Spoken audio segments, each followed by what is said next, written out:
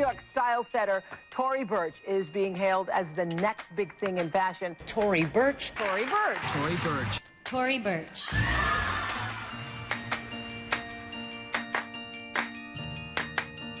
When we start to think about every collection, I think inspiration really comes from all over. Art exhibits and traveling, and something that I always go back to is American sportswear. From the 60s and on, the clean classic lines with special details. And I thought, wow, how great would it be to take that detail and interpret it in women's wear today. My parents have always been the inspiration and DNA of this company. My mom had this incredible joie de vivre. My dad was such a perfectionist, and he had the most amazing style. I love unusual mixes of color, I love print, and I love mixing them together, and prints that don't necessarily go together, I like putting together and making them work. When we started to think about designing our first store, I wanted it to be a different retail experience, and I wanted someone to feel as if you're walking into a home and feel comfortable and welcome. We have many details that have become our signature. We have the orange lacquer doors, we have brass, we have lucite.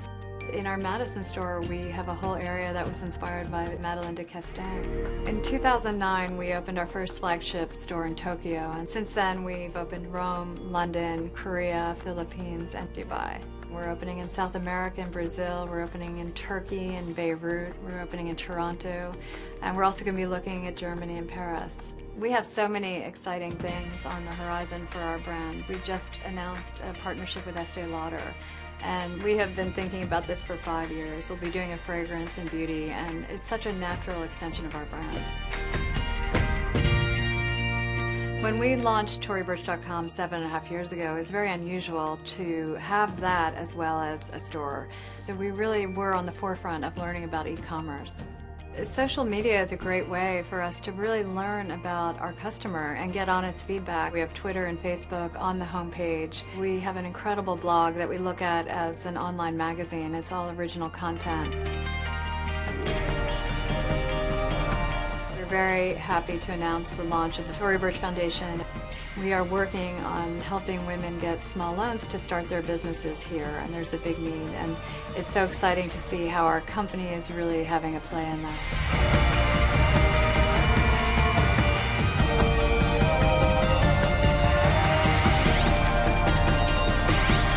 I've lived my life where I've taken chances, and if I believe in something, I go for it.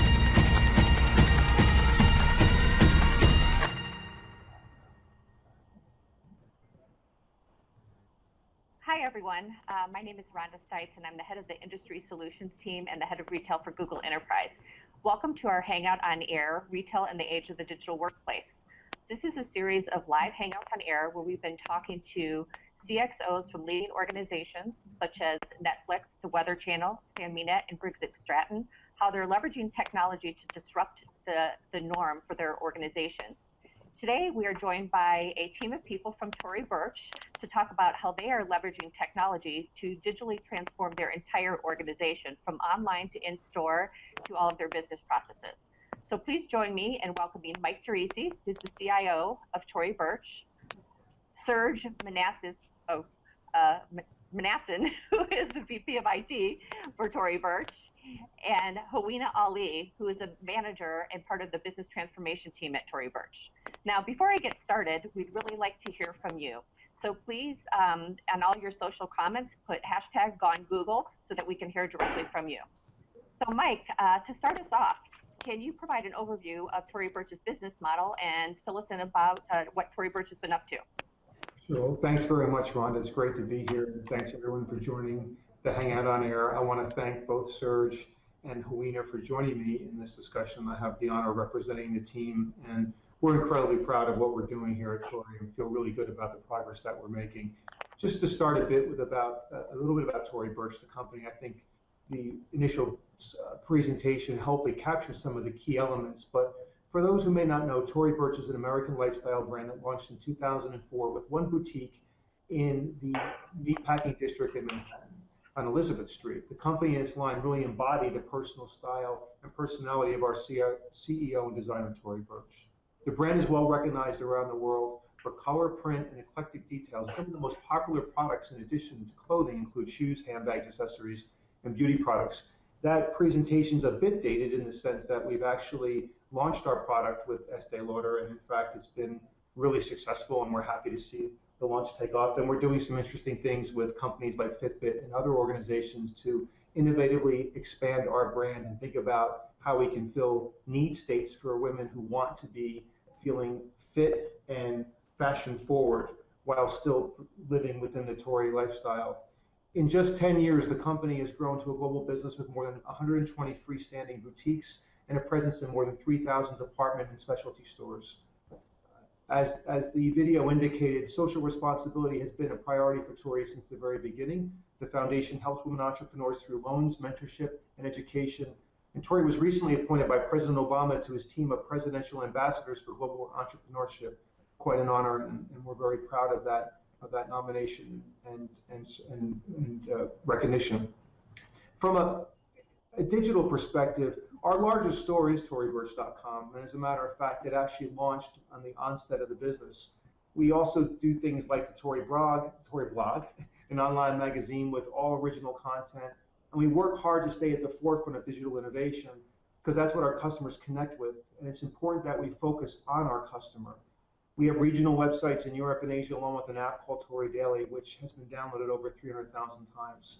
When I joined Tory in 2011, many of the questions and challenges we were facing, what is the role of IT and how are we going to enable the operational strategies and help our business grow and evolve? On the slide, you'll see that we have a model representing three primary areas of focus: foundation, innovation, and differentiation.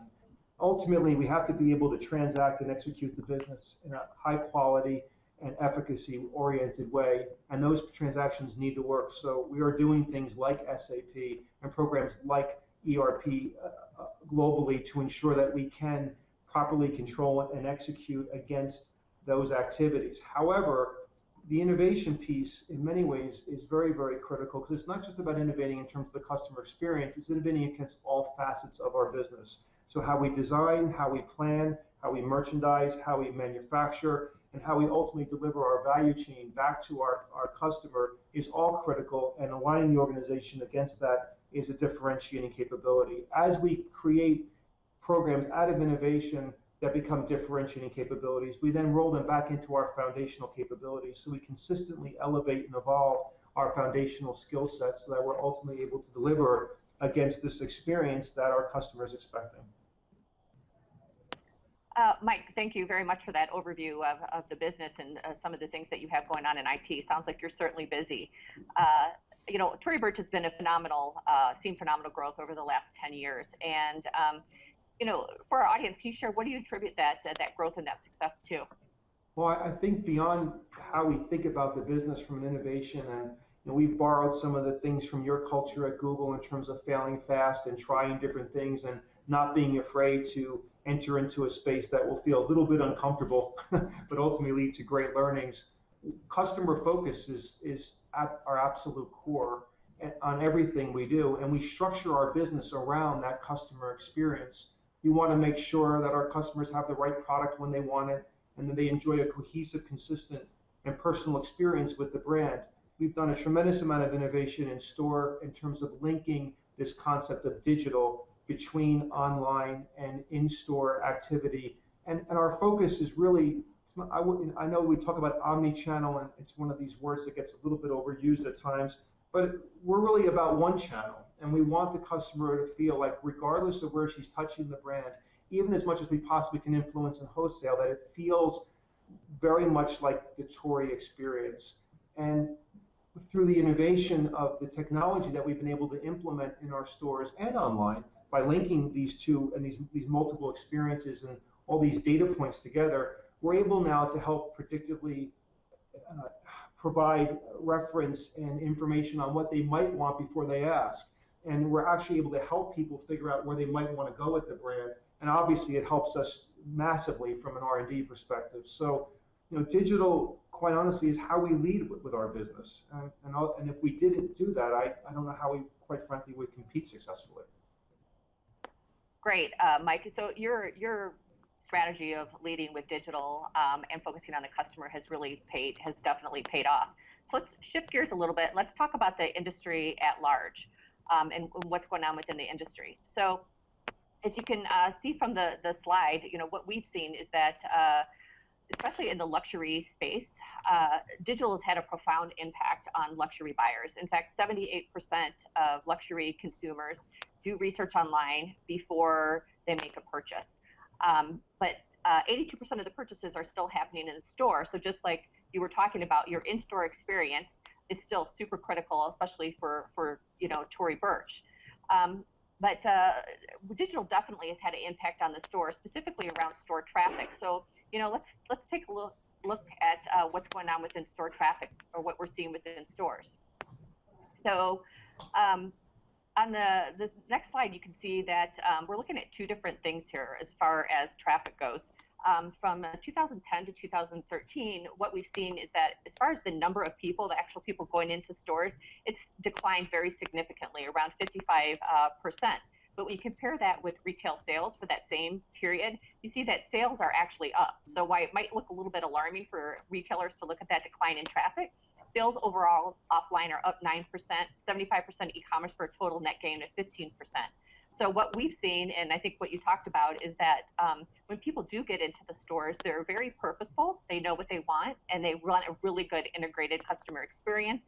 That inventory is in the store associate knows who they are, they can personalize for them, and that's really critical. So what McKinsey is saying is that we're really entering this kind of new wave of digital transformation, where this new area of digital is about enabling the entire organization to be digital. So well beyond just the customer in the store, the consumer experience, but how you guys are taking digital across your supply chain, your inventory levels, providing your employees, your designers, et cetera, with mobile devices so that they can work anywhere and quickly get activities done so that they compete. So this is what really Google's really focused on, and I think what we'll be talking about today and some of the things specifically that you've been able to accomplish. So we're really focused on working with retailers around our entire cloud platform, our entire enterprise suite, so that they can bring digital, which is a critical component and enabler for an IT leader such as yourself to enable the organization. And we've been able to help organizations such as you on in-store, mobile, as well as bringing that to various business functions. So can you share with the audience a little bit about how you're thinking about this, and as an IT leader, what you've been able to do? Well, I think, Rhonda, those slides that you referenced, we happen to be in complete alignment and can confirm, particularly from a mobile perspective, we're seeing that 78% of our content is being digested on mobile devices, both tablet and phones. And there's no question that what you're referencing is what we call showrooming, is that in essence, individuals and clients are able to learn so much about the brand and really experience it in a digital format, so that when they actually come to that point of purchase, they're well informed. And in fact, they've actually shopped well beyond the brand content that you're providing. As a matter of fact, what we're seeing is a lot of referential selling, i.e. individuals from YouTube and people who are bloggers who are considered experts in a certain space, and those individuals have tremendous influence in terms of how people see the brand and experience certain styles and matches. So we want to learn from that, and quite honestly make sure we can understand why people are reacting to this content in the manner in which they are, so we can effectively deliver that experience. I think it's clear that digital has created a massive revolution over the past decade. In fact, I think when you look at what's happening in terms of seamless experience across channels, this concept of showrooming, but online, offline, and online shopping, best of both worlds, if you will, getting in a sense of an immediate reward, getting what I want, how I want it, and where I want it, and us finding ways to make sure that happens, but also personalizing and tailoring the experience, that if someone feels it's very intimate. One of the things that Tory consistently talks about is this concept of genuine, authentic relationships, and that we have to, we are a luxury apparel company, and footwear and accessories and whatever else we're going to be as time goes by.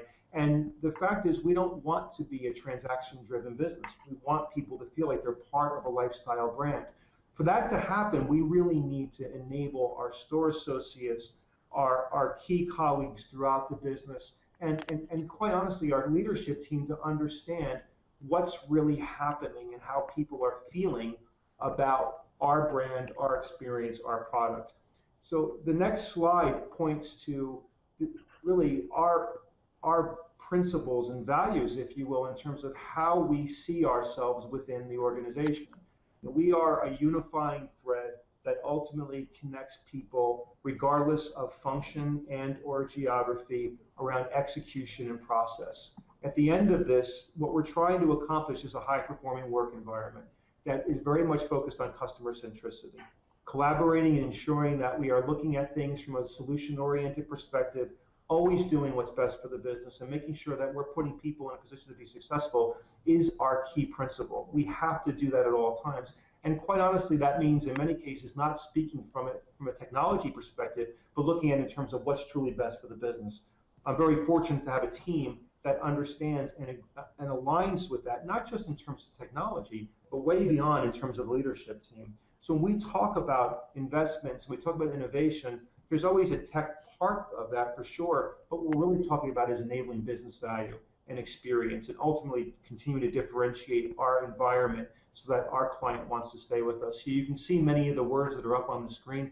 I mean, they're kind of like motherhood and apple pie, but we actually live to them. And quite frankly, we believe in it. And when we look to build our team and recruit our teams, our way in the world, our design, our relationships, our impact are critical. And if people can't align and believe in this, then quite frankly, they can't be here. So it's always about the people. And if the people don't necessarily believe in what you're doing, they probably shouldn't be here. So my advice to all organizations, we all have a span of influence that we have direct control over. What you have most control over is your team. And if you're not building the best possible team, then regardless of what you put on the slide or how you talk about something, you're not going to be successful. It's always about people's ability to adopt and execute and help lead change throughout the organization. Great. Mike, so one last question for you here. So can you talk a little bit and share with the audience some specifics about how you're using the Google technology and how it's helped transform the business and who's using it? Well, I think when we talk about unifying threads and enabling our business team to operate at a higher performing level, we saw Google as a significant differentiator in terms of creating a culture of being able to share, iterate, collaborate, and ultimately deliver against real business process opportunities. One of the most important things we do, and Helena is going to take us through this in great detail, is open new stores. The fact is that ultimately we can do all these amazing things with digital, we can create great content, and it can feel amazing, but if someone walks in the store and the store underwhelms the experience, then they probably aren't going to come back. Opening a store in our business is very complicated. It actually touches numerous people. Google provided a platform for us between linking not only the teams that were responsible for delivering it, but also helping us in terms of getting visibility and transparency to where we actually were in that process. We're adopting Google from a collaborative platform perspective. Now, I can't say it's going to replace what we're currently using completely, and that was never the intention. It was all about creating a set of capabilities and functionalities that enable our teams to operate at a higher level. We happen to think your platform enables that. So we use things like Maps, Drive, Docs, Search internally to help enable that behavior and ultimately create an environment for people to perform more effectively. As Helena goes through her demonstration and talks to some of the detail, you'll see that we have a plan, and Serge can also speak to this, to do much more with your platform and ultimately take it into a place where people intuitively default to working directly with each other. I think it's interesting, in my past lives working for companies where you really didn't work necessarily through video or chat or Hangouts, and you worked more from audio conferences and through linear email. It's incredibly difficult to get things done, and we're all being challenged to do more with less. What I love about your platform is that if I need to get a hold of somebody, I can reach out to them pretty quickly, and I think that live interaction and being able to iterate real time just creates a much better performing capability and leads to better results. Great, Mike. Thank you so much for sharing that and for sharing some details on what you've currently done and what you're planning to do. Just a quick reminder to our audience that we'd love to hear from you on social media, that you can just by doing hashtag Gone Google, one word, to ask your questions. So, Hawina, so let's transition over to you. I understand that you've been leading a very exciting initiative within the Tory Burch Transformation Office around improving your new store opening process. You've been opening quite a few stores lately, and our audience would love to hear from you on what you're doing to manage the various vendors, people, et cetera, assets that are involved in opening a new stores, especially when yours are spread throughout the globe. Yes, thank you, Rhonda. Actually, before we moved into the Google environment, a huge challenge for us with the opening of the new stores at Tory Burch was a lack of connection. And that lack of connection was not only to the amount of information that we all needed to get our job done, but actually being connected to one another. And with the current spike that we were seeing with new store opening projects, and especially for this year alone, that was something that was definitely cause for concern. I think as we began to sort of look at it and realize, okay, we currently have 200 plus persons internally, not even including external vendors that we partner with, whether they're a task owner or they're part of the decision-making process, there was still just this one basic need in regards to what we do that we weren't fulfilling. And that was the need for information. And it was just quickly realized if we can satisfy this need for information, we would end up having a very successful management of the process to actually open our stores. And as we started to get working on this, there was something that we realized we actually took for granted. It was just sort of this natural assumption that everyone knew the requirements, everyone knew what was expected of them, everyone understood the big picture and how it all came together, and everyone just knew the schedules and how to plan accordingly. And you know what we realized very quickly, Rhonda? That wasn't the case. I mean, it just became very apparent that over the last 9 years, we grew so quickly that opening stores was something that we had done very organically. But in order to continue moving forward and supporting the growth and needs of the business, that wouldn't work for us anymore. So we needed to take something that we've always done. I mean, after all, that's what we do at Tory Burch. We open stores, but we needed to find a new way to do it, sort of reinventing the wheel, even though sometimes people think that's not always a good thing. But in this case, it is. So after taking a look at this and saying, okay, we're a luxury business, what's the one luxury we don't have? That's time. And in terms of making all of these moving pieces come together at once, and seeming as seamless for everyone as we needed it to be, we were missing that internal reference point where everyone could go and find all of this information and see, okay, what is the actual process? What is expected of me? What is it that we need to do? Where are the drawings? Where are these images? Where's the actual project plan? And how are we going to make this information available to them outside of email? Like, how archaic is it for something as big as a process involving this many people that we're still using email? So, hence, the Google New Store opening site was born. And that is what we have. And we actually went live with that June of this year.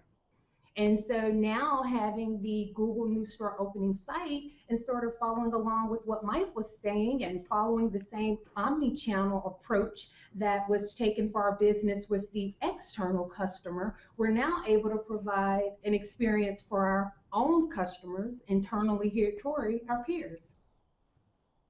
Great. And so now a huge part of that is they're now able to have access to this information regardless of where they are in the world and regardless of what device they're using. They'll always be connected to the information and each other. So, Hawina, it's really great. It's a really great story. Trying to coordinate 200 internal people and hundreds of external people, I'm sure, was an absolute challenge for you. I understand that you are going to give our viewers a sneak peek at your solution and how it's used within Tory today. So I'll turn it over to you to walk through that. All right, so what your viewers should be looking at right now is the store profile. I remember when we first demoed the site with Mike and Serge, Mike said specifically, this is our bang for the buck. So this is it, what you're looking at, and essentially this is the DNA of a Tory Burch boutique. You said brick and mortar, and this is it. This is every single component of that store, of that location, that we're actually compiling from all of the persons that work internally and some of our external vendors, so we can all put it together. And the amazing part of taking the approach and using a Google environment and network, so we were able to say, you know what, how can we take this one step further? And yes, it's our job and something we must do, but let's create an experience around that. So what we did is, even down to the same font in the background image, it is exactly identical to the Tory Burch online website. So you know what, now we're providing customers an experience when they're shopping online, but now our peers, because they're using the new store opening site, have an experience as well. And so instead of shopping for clothing or product, they're able to shop for information. But of course, this is at no charge. It's free. They don't have to pay for anything. And so a cool thing about the store profile from there, we have two other features from Google that we're able to use, and one of the best ones is Google Maps.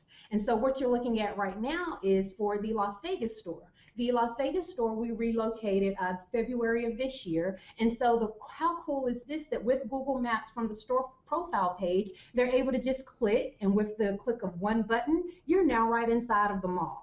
So talk about visibility, talking about knowing who our neighbors are and who we're right next to. And I mean, that's just a huge feature. And you know what's interesting, Rhonda, is when we demoed the site with the retail team and we showed them the Google Maps feature and how it went inside the mall, that got a round of applause. They were all like, oh man, this is so cool. And we were like, wait, but you all have Google Maps. This isn't anything new. But again, because we were able to sort of make what their job is and something they've always done fresh and new, it brought that excitement to it, and that was something that just takes it to the next level. Another feature that we enjoy using from the store profile page outside of Google Maps is Google Drive. So another good part of having the Google Drive feature is now we're able to create these folder structures for all of this information that we're collecting, again, from not only our internal peers, but even external vendors. And so, you know what, now there's a little bit more structure and ease and efficiency of finding information. And it's no more what we had probably previously in the past was almost like a black hole of folders on the share drive, and each team was able to name their own folder, whatever they wanted. We now have consistency, and it's more organized, and it just makes everyone's lives that much easier when they are looking and searching for information. And probably one of the best things about Google Drive is the tracking.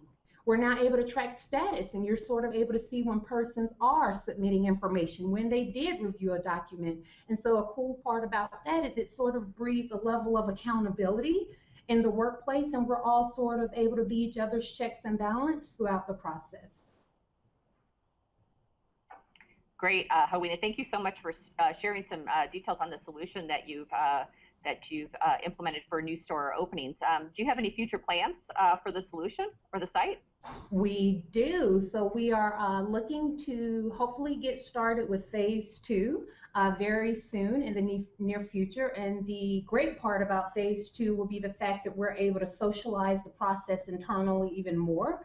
And we'll be able to push alerts out to persons now to support the process. So right now, the way it currently is, they're having to sort of come to the site, and that is how they're retrieving the updates. But once we do move forward with phase 2, we'll actually be pushing those alerts out in the Google Plus and Google community. And so that will be great. And then also what we're looking to do is with the same store profile page that you saw with the DNA for Tory Burch Boutique, we're actually looking to create that as well for on a global level for the doors in which Tory Burch is sold. So we're looking to expand that to include wholesale, shop-in-shops, and partnerships. And so when you want to quantify that, Rhonda, and we're talking about easily about 1,000 doors, I think it's safe to say that Tory Burch and Google could probably be working very closely for a long time to come.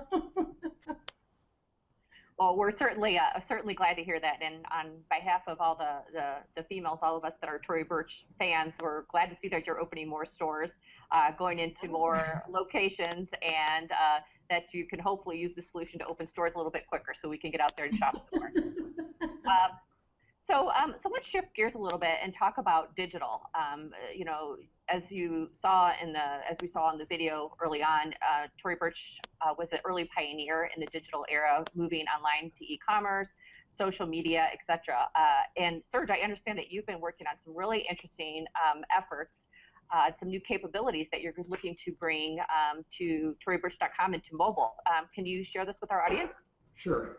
So we've been working on a virtual store. It's a concept right now, but we think it adds or has some real value to it. And basically, the goal of that was really to bring our in-store experience, or the brick and mortar, and you saw some images of that in the video in the beginning, online.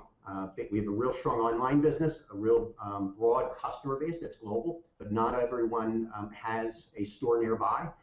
So this is an opportunity to really bring that store experience, which is very distinctive, online. As Tory noted in the video in the beginning, the distinctive orange doors, lucite, the brass. Well, this is an opportunity to bring all that online and allow the users to get that same in-store experience, but do it online. So what you see on the screen now is actually the demo, our virtual store, and you're able to navigate through the store. We'll see a panoramic view here where you can see not only the product, but just the environment. And that is what's very distinctive about the Tory Burch stores. So as we pan around here, you see the product, you see some attributes with the logo that highlight some of the products there. And then you're able to actually navigate completely through the store environment itself. You'll see there was a purple arrow coming around here that allows you to get to different parts of the store. So here we're going to the back of the store. You can also then navigate upstairs through that. So it's just as if you were in the store, but we're bringing this online. So it's been a great concept. We believe that the experience that you'll get from this is, looking at it as an overall brand experience, really to elevate the overall immersive experience for the stores that today, when you go online, although we have that strong business, it's not as immersive, and it doesn't have all the attributes that you get from within the store, that relationship building that Mike mentioned, that this is kind of adds to that overall brand experience. I mean, Serge, I think this is amazing. I love this user experience. I know as a Tory Burch shopper, I would definitely use this, online and on mobile to immerse myself more into the brand and shop more. So I can imagine that, implementing something like this, or, coming up with this concept and keeping it current would bring some technical and business challenges. Is there anything, what have you experienced so far in trying to bring this to life? Well, there certainly were some challenges, as you can see in the opening video where you were panoramic view of the store. If you probably didn't notice, but there's lots of mirrors in there. So just the fact that we had to pull seamlessly all the images in from the camera heads as we were doing the imaging was not an easy task. So the assembly and the preparation of that was difficult. We actually piloted a lot of different camera technologies to do this, and we think the overall experience, though, is really good. We also, because our users are global, and Mike mentioned a real strong mobile base, we had to make sure that the performance of this around the globe is consistent, that the form factor is delivered on the device or the desktop as we want it, and the performance is there as well, whether you're in China, whether you're in New York City. Those are some challenges on I'll say the technical side. On the business side, we change our floor sets 4 to 6 times a year. So the challenge that we have ahead of us is, how do we look at this if we're going to continue to update the store? Do we go back to each store on a regular basis, reshoot the imagery? So those are some business challenges that we're still working through to say, how do we keep the product in the virtual tour fresh so that it matches the online product that we have as well. So those are some of the challenges. Okay. So, Serge, where do you, this is obviously a great experience. I'm sure our viewers will be looking forward to seeing it come to life, but where do you see this digital solution going long-term in the future? How would you like to see it evolve? So we have a number of things kind of on our cadre of list of enhancements that we see. The first is, tying the virtual store experience to a e-commerce transaction. So today, while we do have the content up there for the product data, it does not drive you to a transaction. And so that is something that we certainly want to do. We also, from a technology perspective, other attributes that we'd like to dive into, one being 3D. So potentially looking at how do we take what is a virtual tour and potentially allowing a person to view a product maybe in 3D. Also adding search capabilities. Today, you navigate through the store as you saw through the purple arrows or clicking on some of the logos for the attributes, but adding some search capabilities. So if you're actually looking for a particular product, you can type in a SKU and it would actually take you through the store as if you were being guided by an associate to a placement on a shelf where there's a handbag or there's a tunic hanging on a rack, something like that. So essentially, continuing to elevate that experience. We also know that we want to add a lot more content. Today, what you have in there is product content or product attributes, but as the opening video showed, that the experience in the store is like being in a home, and we get a lot of questions on why did we choose a certain couch or why did we choose a certain color scheme. We believe that we can add a lot more content in the site which talks to not necessarily the product, but overall attributes of the store itself and the store experience itself. So a laundry list of areas that we'd like to dive into. We think that this is something we can bring online, and we think it'll really help elevate the overall brand experience and ultimately help conversion, help bring the online shopper to a transaction. Great. Thank you so much for sharing and for giving our audience a sneak peek at what we can soon hope to expect to see live online. So Mike, back to you. I know we had some questions from our viewers, and it's been asked several times, so we thought we'd give you a question here. So as in talking about digital, what are your thoughts on what Tory Burch's biggest digital challenge will be over the next few years? Well, I think when something is working well, there's a massive desire to do more, and our ability to really continue to innovate while our company grows and expands will be a challenge. I think without question, being able to remain nimble and agile as you become bigger and potentially more complicated is always that magical sauce, if you will, in terms of getting it to the right place. My feeling is that ultimately what we have to be able to do is constantly stay focused on the customer and this concept of customer centricity.